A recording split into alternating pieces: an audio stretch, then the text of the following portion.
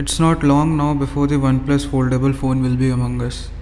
If we look at some renders that have been uploaded on GSM Arena, based credit goes to OnLeaks, then we can see that the phone looks like this. It's speculated to look like this. It seems it has a sleek metallic design, as you can see it's written here, and a tall cover screen, and it looks like it has a punch hole camera.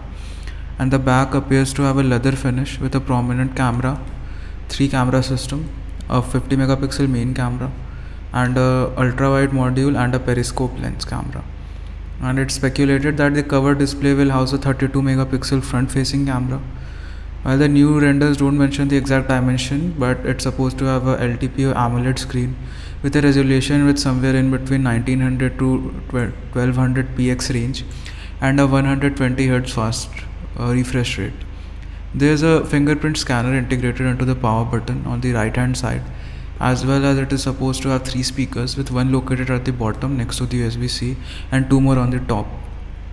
The OnePlus V Fold is expected to debut with the Snapdragon 8 Plus Gen 2 chipset and a 4800 mAh battery, which will support up to 100 watts wired charging.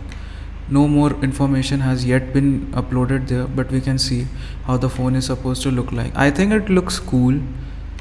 It looks more in line with the Samsung Z Fold 4, except for the bump in the back camera. The camera style is different, but that's the signature one.